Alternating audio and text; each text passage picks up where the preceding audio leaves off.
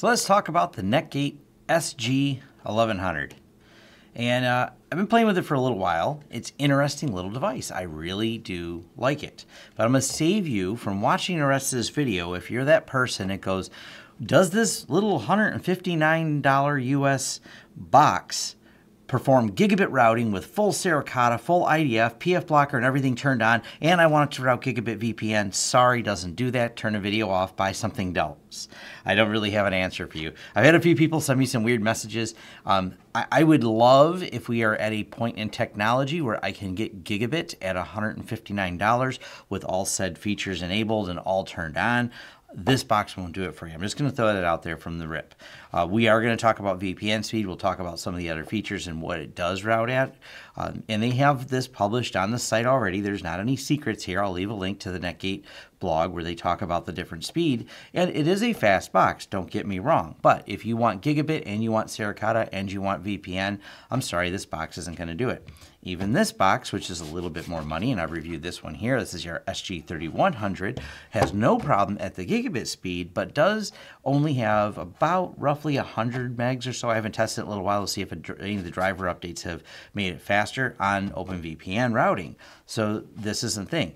Anytime you do any type of high-end cryptographic encoding, decoding, which is how VPNs work, to protect your secrets, they have to encode and decode them. That has a cost of processing power. That cost of processing power means you will have to buy something fast enough to process at the speed that you want. So those are things you have to research, but I figured I'll clear that up real quick. Physical-wise, though, comparing it to the SG3100 to the SG 1100 here, not bad. It's a much smaller package. It's lighter. This has this big heatsink on the bottom. This does have a heatsink, but it's covered up with plastic. We're going to take it apart in a second and show you what's inside.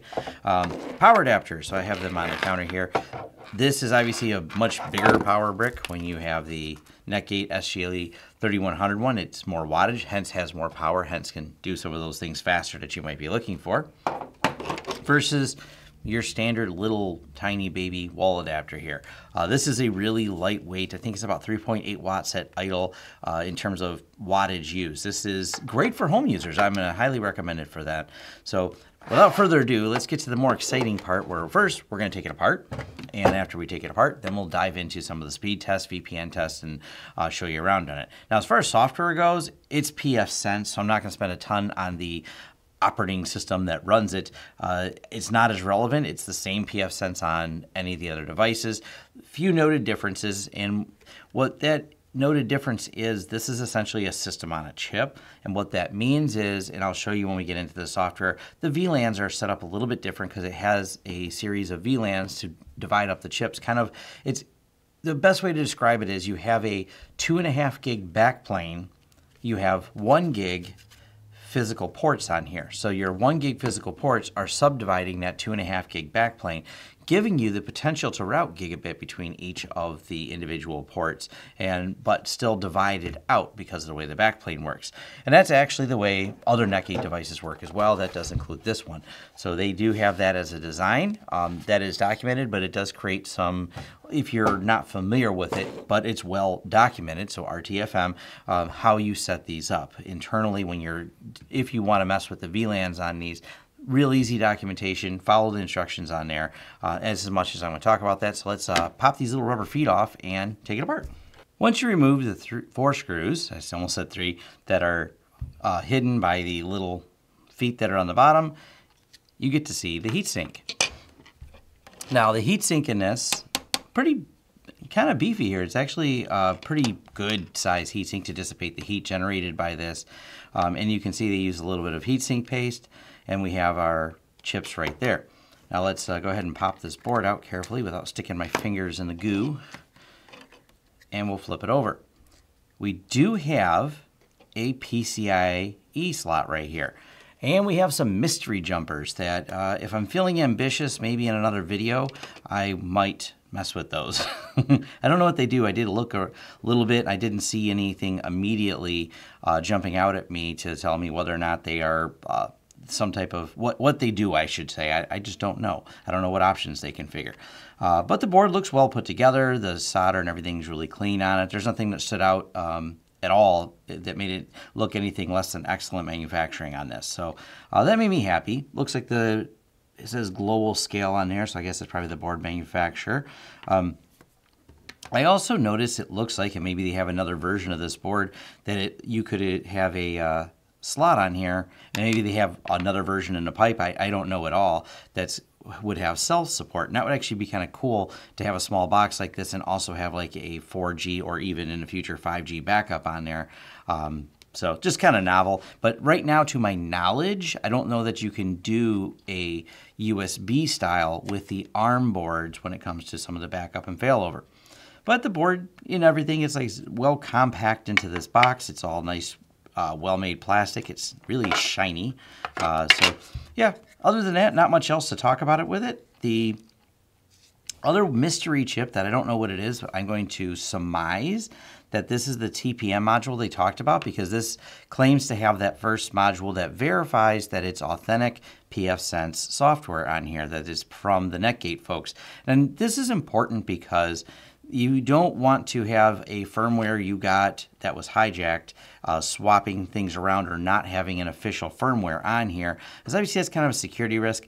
I don't know how much of an attack it is. Obviously, I always update mine directly from pfSense. So if I buy these from pfSense, I'm always using their updates. So it's neat. This is the first device that's had it on there. I don't know what all that means because they've been kind of vague about it, other than it's to trust and verify that their system. If they would love to enlighten me, I would be more than happy, but hopefully they'll enlighten all of us with a blog post or something like that. But this fits in there well. It doesn't wobble around, so it sits nice and tight. We're just going to put it back together and get to the important part where we talk about how fast does this thing go and what features does it have. So let me put these screws back in. All right, so we have the device all set up, configured. I loaded PF Blocker on here, which is something most people will probably want to do. Great for syncing ads and things like that. I've got a video and tutorial on how to do that. I've loaded OpenVPN on here because people want to know the VPN performance. How fast is the VPN? Completely fair question. We're going to test that. And of course, how fast does it route? So we're going to cover that too. First, let's just look real quick at the configuration here. We have a WAN address of 192.168.50.169. So that is the WAN side. This black cable is what's going to the WAN side. Then on the LAN side, we left it at the default 192.168.1.1 network, completely stock there. And then we added the OpenVPN client export, and then I added PF Blocker. And like I said, that's the only configuration changes I made, other than opening up the ports needed to make those things work. So it's pretty much stock. But let's first show you real quick that little bit of confusion that maybe some people have about how the Marvel chip works and how the VLANs work. And like I said, refer to the documentation to understand it a little better, but this is how the VLAN is divided up, because when you have the default VLAN group 0, VLAN tag 1, that is the 2.5 gig backplane, and then it's subdivided to VLANs 4090, 4091, 4092. Now those are statically set and you cannot change them. Those VLANs are so you can divide up the chip on this device into its separate segmented networks. So that's just a little side note to its functional design. There's documentation on here. And yes, it does support more VLANs. Yes, it supports more settings, but you can't reuse. So if you have some reason that you have to have 4090, 4091, or 4092 in your VLAN tagging, those are reserved for the system on a chip as far as I understand. So just those little side notes. Want to make sure you're aware of that. Other than that, there's nothing else special from here on out. It's all just normal pfSense. Now, the first thing you're going to notice as I'm flipping through here is even loading the front page of this thing's fast. This DDR4 memory and this Marvel chip are no joke. I'm really impressed with how fast it loads the packages. It even was reasonably fast downloading the packages for PF Blocker, which, by the way, has to expand all those block lists for the ads. Anyways, back to the topic of this. Let's show the speed test. So I wanted to get right into that. So as I stated, I'll do it one more time because people have a lot of confusion. The server is just plugged into a switch that this is going to be attaching to. I use iPerf for all my testing. It's a really common open source, easy to use testing suite. So all of the testing is going to be going from this particular laptop via this one little green cable I have right here to the Netgate box. Then out of the Netgate box into another switch, and attached to that switch is another Linux server. I have tested plugging this directly into my computer, and I have no problem getting full gigabit speed. So the only thing doing the routing right now is going to be this. So there's nothing else in between other than these switches, but there's no more routing besides that. And I bring that up because it's really important to understand that it is passing through the Netgate device. There's always some people asking, well, does it really pass through the Netgate device? I'm like, yes, I'm not testing it on the same LAN. It goes through the Netgate over to the server. I just want to make sure that's super clear. Now, here is the iPerf test. We're going to connect to that server. That's 192.168.50.166, and the WAN on this is 169. So we're going to go out from the laptop and over to this, and we're seeing about 746, 693. It's bouncing back and forth, but we're getting in that 700 megasecond range for these. Now, that's important because we're getting it there with TCP. It seems to go a little bit faster for UDP, and I bring that up because a lot of the protocols that are going to be transporting across this are going to be UDP, and I say that because refer to my Quick video, QIC. A lot of the internet's moving to Quick because it compresses better, it handles better. So this actually seems to go just a little bit faster with UDP traffic, so we're going to run this here. Now you're seeing 900 megs a second, but by the way, it's dropping some of the packets. So I forced it to try to get to a higher speed. I know it's losing a little bit of the packets, so it lost about 24%. So it's still maybe a little bit faster than the 700, so like 750 to 800 it looks like. Might be more of the line speed on there. So just so you know, it will do UDP slightly faster. Now, I also have an OpenVPN client attached to this, and this is the IP 192.168.70.2. That is another computer I have on the other side of the network, VPN'd back into this. So what we're going to do, it's running iPerf server on its given IP address, the 70.2. So now we're going to iPerf to that and see how it performs with OpenVPN. And I'm using OpenVPN, not IPsec. The IPsec performance should be better than the OpenVPN performance. I mean, maybe you're using this for some IPsec because it's public to public, but a lot of the questions I have are usually around OpenVPN. And OpenVPN, because it's popular for different tools that you use, such as PIA, offer a link below on them if you want to sign up for a PIA VPN. And PIA VPN you could set that to route so you could tunnel all of your traffic through there, but the limitation is going to be how fast can this route. So let's go ahead and test that real quick.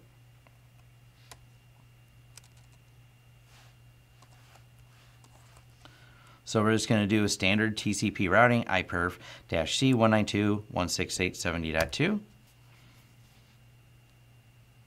And I'm pretty impressed here. This is able to route, we're going to get a total here at the end, about 123 megasecond average. So that's actually quite fast. Now, as I understand, and I'm not an engineer, but I've seen this in the Netgate forums, and they do not have at present a crypto chip on here fully supported. So that is going to be a support they're adding to this later with drivers. Also, by the way, these drivers are really new in the BSD world, so there's going to be undoubtedly improvements on them. So what I tested at today, it may get faster. So if this meets your needs today, awesome. And if we're lucky, we'll get some drivers that will meet your needs for tomorrow. So it will possibly reach line speed, which it's really close to it now. So if you have like I do at home, I have a 300 meg connection at home, and this is actually destined for my house. It's what I'm going to be using because it's nice and cute and small and has PF blocker, and I don't really need many more performance than that. I do like the ad blocking features that it has in there. So this is going to end up being my home device. That's why I set it up as many home users will. So this should be fine for most home users, like I said. But if you have, you're blessed enough to have gigabit routing at home, awesome. You may want to go with something a little bit faster if that's really something that matters to you. And like I said, just step up a little bit more to the SG3100 and you're back up to line speed. Now the last thing I want to show you is what happens to this when you're downloading a torrent. So I'm downloading Tails, which is a Linux distro for the Tor project. But the reason I'm doing a torrent as opposed to another test is because torrenting is very, very taxing on firewalls. And this is no exception to this. One of the things about torrenting is there's a lot of state tables that pop up because there's so many connections going on with the Tor. But this handled that fine. So this is an important thing that even if a firewall can route really fast, there is the older firewalls that used to run into problems where they had trouble if you ran a Tor or even playing games. Because once you started playing a game and there's too many streams going on, it can't handle this. This seems to have no problems at all handling Tor traffic, handling that, and that's all the different state tables involved in tracking it. Now, this is one of those features about pfSense that I really like, and what's made it always to be a really solid firewall is its ability to handle a lot of different sessions, even if it's all compacted down to a small ARM package. When even we tested a long time ago, the SG-1000, the very first model I remember seeing that they had of this ARM basis, it was able to handle quite a bit. I know it wasn't near as fast as this. That's been a number of years. And they've come a real long way. So that's important, though, that it did that. That Tor took no time at all to download. Or does it have a statistic on here? Yeah, it's only took less than 2 minutes to download 1.2 gigs. And like I said, that's important because of the number of streams involved in downloading that. That makes a big difference. So it didn't have any problems. It does make the CPU usage go up a little, but it never pinned it, even downloading torrent. So that's kind of one little test I like to run when I'm testing the firewalls. All right, now as the final piece of this video is testing it at home, and this is installed at my house. You see the local IP address here because I'm logged in via OpenVPN from my office to home. No problems doing that. Everything works just like it does in any version of pfSense. So that's one nice thing. Just because it's running on ARM, I didn't see anything different about it that with any of the x86 pfSenses that we use, in case anyone's wondering. But the two CPUs are idling for the most part. So state tables pretty low. I don't have that much going on at my house, but when I've played video games or had more torrents running than what you guys seen in the demo here, it handled it very smooth. I didn't have any issues with that. Also for the memory usage with PF Blocker set up running with all the ad blocking, blah, blah, blah, no problems. It's sitting at 13% memory usage. So I'm actually happy with how efficient all of that is, and it's very responsive in terms of DNS speed and things like that. Also, traffic shaping is turned on, so if you go over here, firewall, and we go over to traffic shaper, limiters, I'm using the Coddle queue to do it. I didn't bother with any specific traffic shaping, but it's supported in this, so if you need traffic shaping, this box does do that. But I think it's a great buy. At only $159, it's really easy, less expensive way to get into pfSense. So if you're trying to think about building one, it's hard to build something that's this fast at that price point. I know you could find something used. I know you could slap something together, but this is, to me, a really good price for that. And I know someone's going to point out that you can find some device out there by some other company that will do less than $100 and can do gigabit routing, but you're not going to get all the features you get with pfSense. So in terms of the extensibility of the pfSense software and all the advanced networking features that come with it, it's really impressive. They packed a lot of that into a box that's only $159, and it's officially from them. So if you want to buy it, head over to their website. It's not something I have any affiliate links or offer for. I review these on my own. They did not send it to me. I purchased this device myself, so it's the same purchase price that you'll pay too. I paid $159 plus shipping for it. So that may vary with wherever you are, or if you're over in Europe, UK, EU. You have to check for local dealers for pricing and things like that, but I'm not an official pfSense dealer, so I did buy this on my own, review it because I like and trust the product, not because they paid me. But if they want to pay me, that would be biased, so that's why I'm not looking for them to pay me, in case anyone's wondering about that or my affiliation with them. So I think I like their product. We trust their product. That's why I review their product. So, all right, take care. And if you want to carry on the discussion, feel free to head over to the forums. Thanks.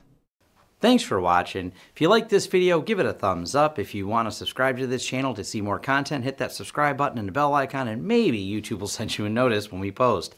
If you want to hire us for a project that you've seen or discussed in this video, head over to lawrencesystems.com, where we offer both business IT services and consulting services, and are excited to help you with whatever project you want to throw at us. Also, if you want to carry on the discussion further, head over to forums.lawrencesystems.com, where we can keep the conversation going. And if you want to help the channel out in other ways, we offer affiliate links below, which offer discounts for you and a small cut for us. That does help fund this channel. And once again, thanks again for watching this video, and see you on next time.